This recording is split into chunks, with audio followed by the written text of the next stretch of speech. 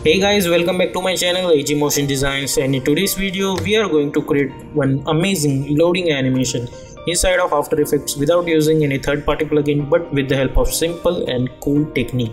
So without wasting any more time, let's get started.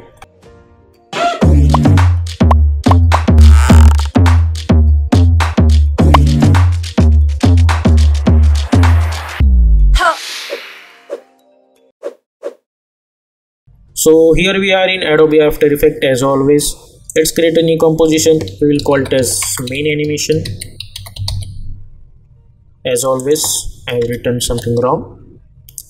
Width is 1920, height is 180, frame rate is 30, duration is 30 seconds, background color is white. Simply hit OK. Choose grid and guide option, title safe action, press Ctrl Y to create a solid background. I'll call it as BG. BG color is white and simply hit OK. Lock this layer. Now we will choose our ellipse tool. We don't need any fill. The only thing we need to care about over here is the stroke. So stroke width I'll choose around 40, and by holding shift create one stroke.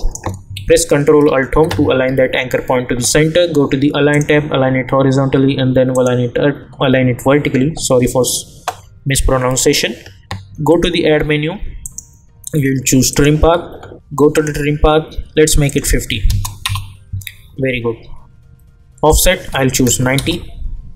Very good. So basic thing is done. What I'll do, I'll increase the stroke with around 80, let's say.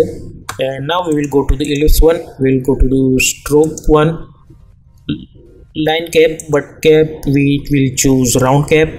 Yeah, select this one, press S for scaling option. We'll move it over here, V, and we will move this thing over, let's say over here. Oh, we can align it, sorry, I forgot that. Hit Ctrl D and I'll move this thing over here just like this. Now we will choose our ellipse tool. Now this time I don't need any stroke, so I'll delete this stroke. The only thing I care about over here is this fill. I'll create one ellipse over here. Select this ellipse, press Ctrl Alt Home to align that anchor point to the center. Go to the align tab, align it horizontally and then align it vertically initially. Press S for scaling option and scale it according to you, just like this. Now go inside the shape layer, go to the content. As we can see, we have ellipse over here. Now select this ellipse and hit Ctrl D on this ellipse. Now we have two ellipse over here. We'll go to the ellipse. We don't need any fill, so I'll hide this fill. We will choose select the stroke. We'll go over here and again we will choose black stroke. We don't need, I think we should decrease the stroke width around this. Go to the ellipse one and we will increase the size somewhere around like this. Decrease the stroke width like this. Decrease the scale. Yeah, this looks good to me. So now we have ellipse one over here, which is our stroke, and we have ellipse one, which is our fill. Yeah, this looks good to me. Now what we will do, initially press V and we will move this thing over here like this. Now select this layer, hit enter, let's call it as 1. Select the second layer, hit enter, let's call it as 2. Select this one, let's call it as ball. Yeah, there we go. Now initially I'll select this layer, press R for rotation, create one keyframe, hit U to see that keyframe. Around 1 second I'll make it, let's say 180. Select those keyframe, hit F9. Move this ball over here, make it apparent with this ball, I mean 1. Now select those keyframe, hit F9. By holding shift I'll adjust this handle over here and this one over here. Let's see how does it looks. Yeah, and at this point I'll select this ball, press Ctrl Shift D and I'll unlink this parenting. Press P for position, create one keyframe over here around 2 seconds. I'll move this thing over here like this. Select those not now but go few frame forwards. Again create one keyframe, and over here in middle of these two keyframes I'll move this over here like this. Select those keyframes and hit F9. Go to the graph editor. I'll select this graph by holding shift. I'll move it over here. Let's move this thing over here. Select this handle and drag it over here. Zoom in a little bit. Select this handle by holding shift. I'll drag it over here, and this one over here like this. Go to the graph editor, zoom in little bit, zoom out little bit. Select those keyframes and just move it over here. Let's see how does it looks.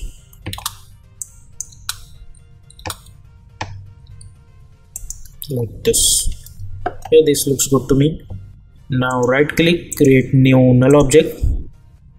Make sure that this is at the center. Now select this one and make it a parent with this null one. Select this null, press R for rotation, create one keyframe, hit U, and at this point what I'll do are from here to here I'll make it complete one rotation. Let's say 180 around over here. Select those keyframe, hit F9, press P also to create position and hit U like this.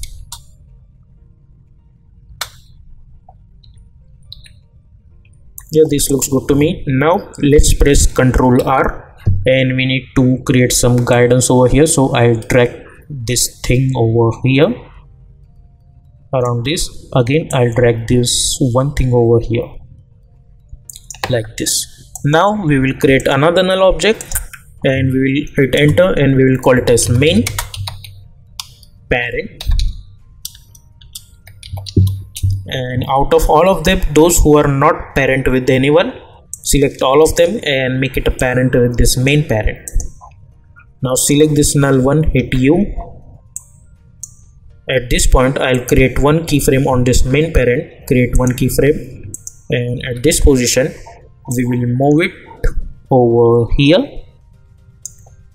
and I'll select this null one. As you know, we have created one keyframe on the position, and we will move it over here and make sure it should be aligned with this ruler like this. Now select those keyframe, hit F9, go like this, and you can adjust the graph of them by holding shift just like this.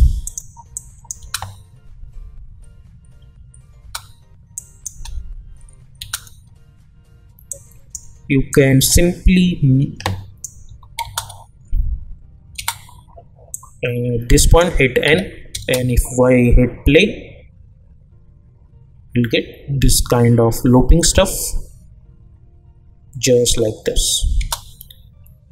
Or you can move it a little bit forward and then you can play. Now select all of them and make sure that you are selecting this option, which is a motion blur, so we will get a little bit motion blur in our animation. So yep, this is our final animation which is in our loop. Now as always, if you want to change the color, select one adjustment layer, go to the effect and presets panel and simply apply tint effect on it, and simply you can swap these colors the way you want. So yep, this is our final simple looping animation and loading animation, you can say.